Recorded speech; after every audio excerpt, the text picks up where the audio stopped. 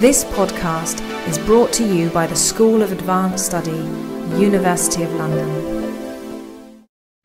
My name's Anne Smith and I'm from New Zealand, from the University of Otago in New Zealand, and I'm in London, based at the School of Advanced Studies on a visiting professorship, which is based in the New Zealand-UK Link Foundation, and the purpose of that is to look at links between New Zealand and the UK.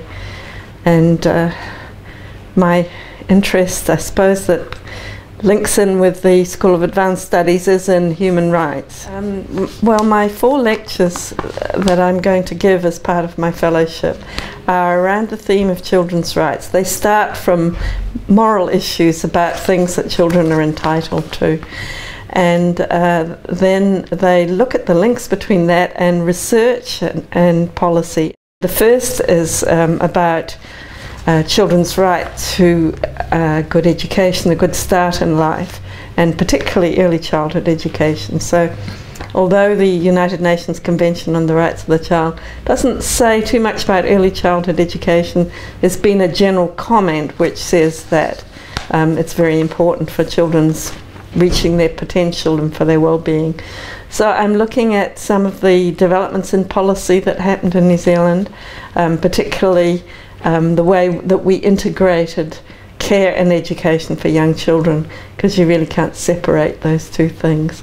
And more recently, that we've improved the quality of the experiences that young children get in early childhood education by making sure they have a really fabulous curriculum and mostly trained professionally qualified staff. The second lecture is probably the most controversial one, and that's about children's right not to be physically punished. And New Zealand is the first English-speaking country in the world to abolish physical punishment of children. There are 33 other countries in the world that have abolished it, but doesn't include the UK or Canada or Australia or the United States. So quite an interesting case. The third lecture is about child protection. It's about children who are vulnerable because they've been involved with abuse or neglect, or one of their parents has been mentally ill. Their parents haven't been able to look after them for one reason or another, and in most cases that means that the state has to take over their care, although there are ways in which parents can be provided with support if the services are available. So in New Zealand at the moment we're having a big rethink about child protection issues, because we've got very high rates of abuse and health problems amongst children.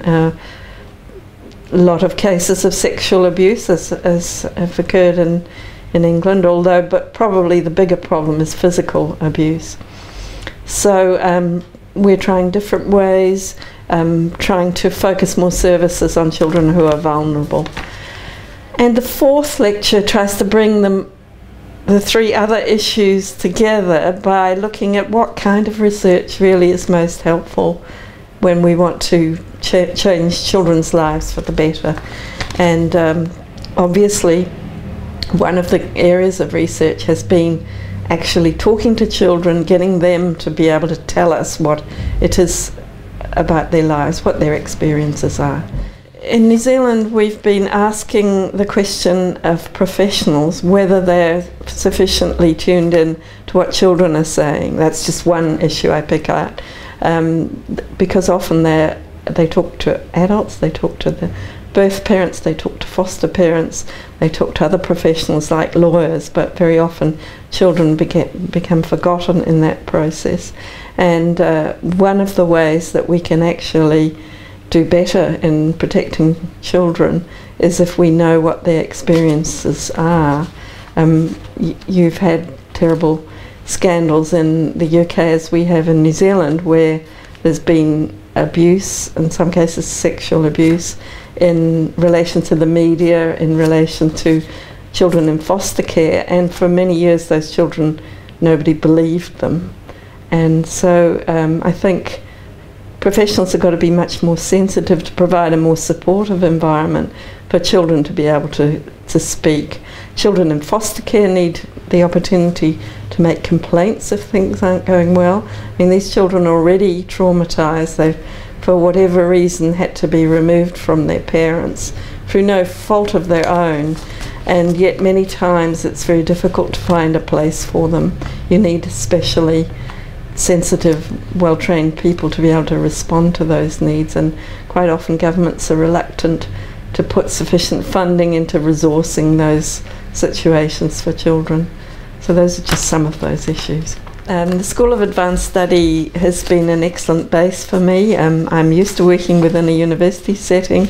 I need a good library, I need colleagues to talk to, I need other stimulating things that are going on, and I'm looking forward to participating in many of those during my 3 months in London.